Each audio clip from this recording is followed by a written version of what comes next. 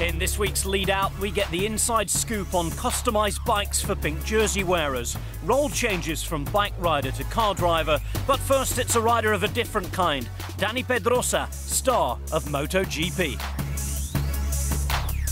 Since I'm little, I like to ride. My father kind of introduced me and always loved the road cycling. And so I'm fan since always, and I practice a lot the cycling for my training. So it's a good help for me to get a good cardio, and so also I have fun with friends, and when we are in a group we do some stages. I did in the past also some special stages with my friends in the Alps and in the Pyrenees. And who are your favorite riders? Obviously the Spanish. I'm fan of the Spanish ones, but you know, I always cheer for the good show, and just enjoying the tight races and the climbs. I like to see the climbs. It's super tough, so I don't know if I would be able to do it. One man who knows a thing or two about Grand Tours is Yaroslav Popovych, now though in a role off the bike. For first 2-3 days it was a little bit really difficult to change the mind or understand what this is, but now with every day I'm enjoying a lot, and I understand what this is, be in the car.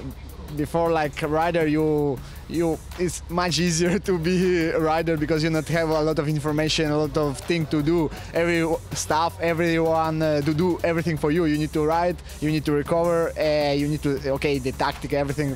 But like sport director is a lot of stress, a lot of information in the car. You need to be like small computer, elaborate everything, information, give to another one. It's a really nice experience. What was the most surprising thing about being a sports director? For now, it's like moving in the car in the front or pass the group or give the bottles. It's really dangerous things. You need to be really careful. And now I understand why, if you call director in the back of the peloton, why he not come immediately, because when you ride it, why you not come? But it's really dangerous, and you need to have a lot of experience to do this job. It's been a while since the Maglia Rosa has been on a Bianchi bike, and it's something the manufacturer and Team Lotto Jumbo has taken on board with its own special preparation. So Angelo, it's a special day for Steven Kruiswijk, but it's also a special day for Bianchi. Yeah, of course. After yesterday, Steven made an incredible stage. He got the pink jersey, and today there is a time trial race and in the mountain. So we prepare a special bike for him for this special race to be really competitive, and we create the Specialissima. That is the latest Bianchi bikes created. It's a super light bike with a counterweight technology. We made a special color because it was also important to reach the target of the weight 6.8, so we create a black UD finish version with a Celeste logo, and the bike has also a special bar end for the first part of the time trial. Everything is ready, set for these days.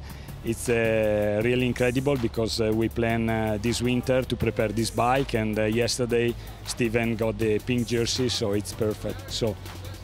And when was the last time that a Maglia Rosa was on a Bianchi bike? I think more than 10 years ago we got the pink jersey. So it's a long time, and it's nice that Bianchi again took the leader and the pink jersey. And how special is it to have a legend of Italian cycling in the Maglia Rosa on a Bianchi bike? Yeah, of course, everybody knows a big champion take the pink jersey.